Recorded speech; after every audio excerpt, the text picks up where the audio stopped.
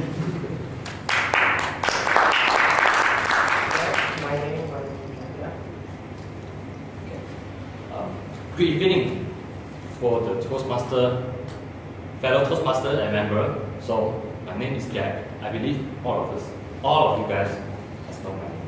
So in this room, every one of us has a unique name because it's given by our parents. So our name is all different. So my name is Jack, but that one is just my nickname. So what's my full name? My full name is Chin E.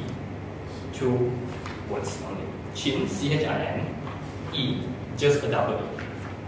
Yes, it's short enough, right? Because in my friends, my circles of friends in Chinese, they usually have 3 words, but mine is only 2 words. Therefore, I was also curious, why is it only 2 words? And I asked my mom, why my name is just only 2 words, not 3 words? It's different from my friends, because my friends usually have 3 words. My mom told me, I given this Chin E to you because there's 2 purposes. The first one, it is easy to remember.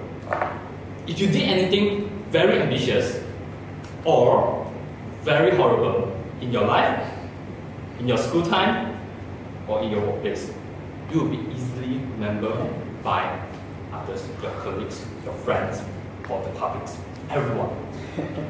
That's why this is the first one, easier to remember. How about the second one? Convenient to use. I said, convenient to use, but how? How convenient was it? Try imagine.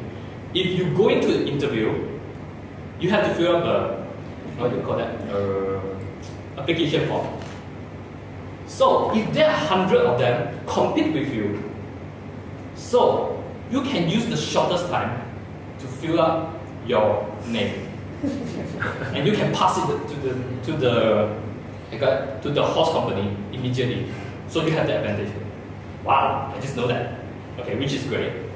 But the thing is, my mom said even though these 2 purposes is giving me an advantage, but I don't feel that. During my primary time, I was quite embarrassed to use my name Chin E. Because what? During my primary 1 to primary 6, all the teacher would just ask me 2 questions. When we first met the teacher first question is, Chin E, why your name is so short? Of course, I won't explain as just now the 2 purposes, but easy to remember, very convenient, because I was just a primary kid. So I just tell them, I don't know, my mom, my dad give me that name, so I just use it. I think you should question my mom. Yes, it's a kid. This is a kid's answer, I know that. And slowly, when I proceed to my secondary school, so I feel that, this name Chin E. Sorry, I guess I missed the second question. The first one is asking about my name. The second one, which is not related to my name, but it still asks. We said that, Chin E, why your hair is very curly? Yes, it's a bit curly, I know that. And I just like, this one I can answer. This one is natural one. I didn't go, because the teacher asked, is it you go to perm? Yeah, just primary kid, you go to perm, you're like, no.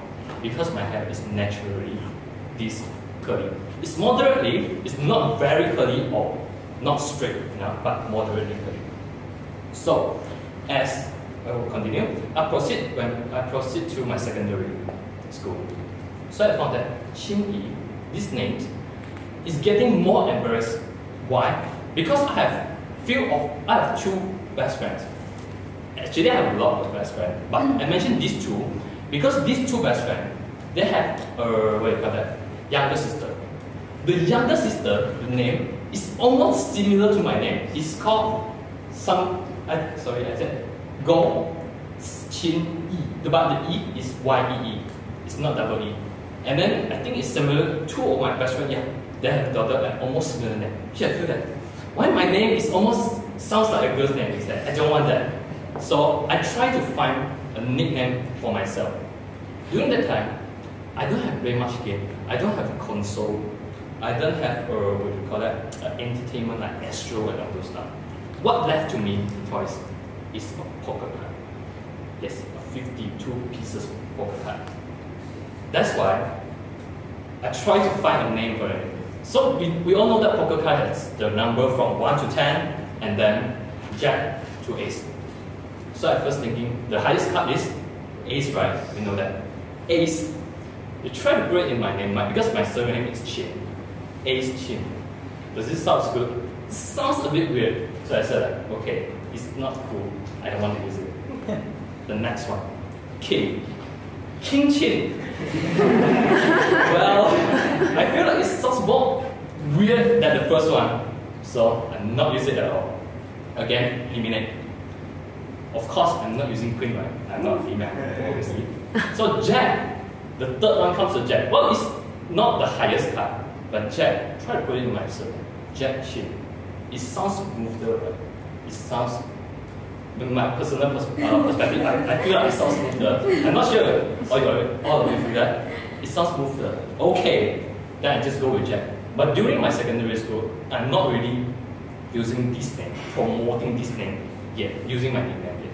So I start using this nickname oftenly during my pre-university, which is the secondary, lower and upper six, up until today. So nowadays, my friend is just calling me Jack. But the thing is, even though my best friends since primary, secondary are now calling me Jack too, which I feel like a bit, not really sad, but a bit weird, because during my secondary time, they used to call me Chin all the time, and now they start calling me Jack. The thing is, I feel like if you guys are a long-term, you should know me for 10 years already. You should just keep maintaining calling me Chin, even though at my kids' time I was really don't like this name. But as a person, as me, growing matures, so I feel like actually Chin E and Jack, it doesn't matter. It's just a way to address yourself.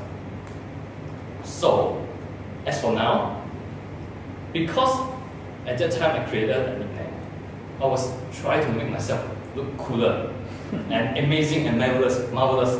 But for now, as a growing mature, I don't feel like these things is really important. Jack, you call me Jack, you call me Chin, it doesn't matter. It's just a way to address yourself. But the most important thing is you have to have ability, great ability and personality. This is what I feel more important than just a name. So that's why I joined Toastmaster.